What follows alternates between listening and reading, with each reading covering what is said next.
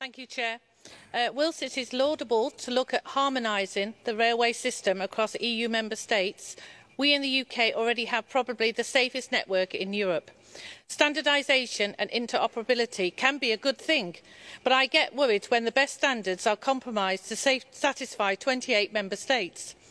Great Britain pioneered railways, and fine examples of British railway engineering can still be seen across the globe. We have some of the best technical standards built for safety over many years.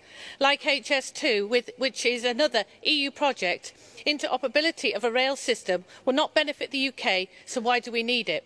We don't, but as members of the European Union, we will have to adopt it anyway, and at great cost to the British taxpayer. A hidden cost, like so many which are never included in our cost of membership. Unless we vote to leave on June the 23rd, then we can do what is right for Britain instead of what is demanded by the European Union. Thank you.